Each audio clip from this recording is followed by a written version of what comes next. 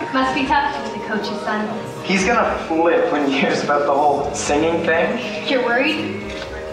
It's just, sometimes I don't want to be just the basketball guy. I want to be, you know, me. I know what you mean. At my old school, I was labeled as the freaky math girl, and I hated it. Yeah, but you can't let people stop you from doing what you want to do, right? My character, Troy, he is a basketball player, and he meets this girl named Gabriella at a ski trip resort type party, New Year's karaoke thing.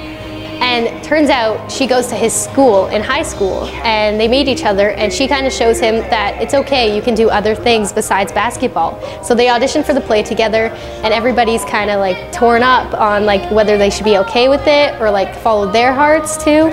We try to stop them in any way possible from getting into quote unquote our musical. We've been in the program so long that we don't want anybody to have our spotlight at all, because it's our musical. And we're controlling all the clicks. We want everything to be the way it is, and how it's supposed to go is according to us, because, you know, we're the head of the school, we're the rich kids. And in the end, they audition for the musical. Troy still plays basketball, Gabriella still does science, but they can each do what they really want to do in the end. It's all about students being able to explore different passions and accepting one another for who they are, not for what they're supposed to be, and for sticking to the status quo.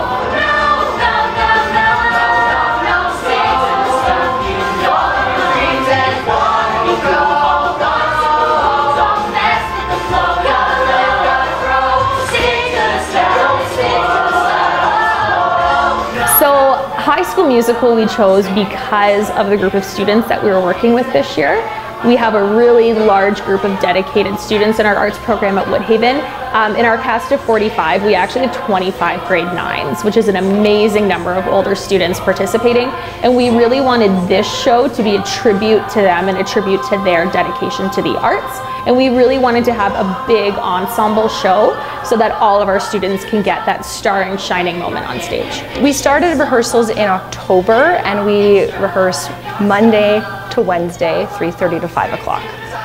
So it's a lot of commitment for these kids. Some of those kids don't have to be at every rehearsal, but some of them have to be at them all. Some of them are strictly vocal rehearsals, some of them are just choreo, and some of them are just acting. So the level of commitment is very, very high. And I know last week when it got really, really cold, everybody else was at home drinking some hot chocolate, and we were here at our school rehearsing for the whole day. I realized like how much work it takes and like how hard it must be for those people who are like main characters and they have so many lines. Like even my roles as an ensemble character is still hard, and I can't believe how hard it would be for main characters, but like, you know, they take the time, they work on it, and they do their best. Definitely the most challenging part is doing fast movements and singing, because it's just like bouncing your voice, and it's really hard.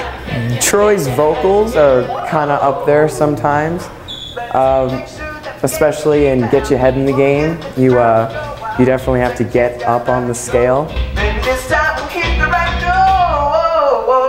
But it worked out, and once again, dancing, not my forte.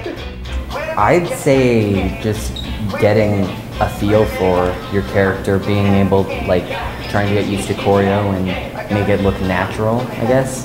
Like, I was very robot-like in the start. You were like a newborn deer when we started choreo. This feeling's like no other. I want you to know I've never had someone That knows me like you do, the way you do. I've never had someone as good for me as you. No one like you. For me personally, it's definitely the quick changes and just everything going on at once. And also trying to be mean to people, because I consider myself a nice person, so just being kind of mean, it's like, okay, I have to discern that I am not Sharpay, I am Katie. Yeah, that's probably the hardest part for me. I really love the end product that we have. I love giving the kids this opportunity to be on stage and find something in themselves they didn't really know was there before. We see kids on the stage that maybe never thought they could sing, and we see them singing with a whole bunch of other people. I just love giving them this opportunity to do this. Out of everything involved in the production, what I love seeing the most is those students being sparked. And I love them, you know, stepping on stage for the first time and coming backstage and having goosebumps and being so excited. And I just love to see students becoming confident and being so proud of something that we have created together as a group. Being part of an arts program, I think, is extremely important for students. I think you can learn incredible teamwork. You can become confident in yourself on stage, and you also gain an appreciation for other people. Even for students that don't want to get up on stage and sing and dance, being a part of a tech crew, maybe you can paint, you can do sets, or maybe you have a flair for fashion, you can do costumes. I would say if you've ever thought about it, give it a chance. Just go for it. You never know what you can do until you try. Wildcats everywhere, wave your hands up in the air. That's the way we do it. Let's get to it. Come on, everyone.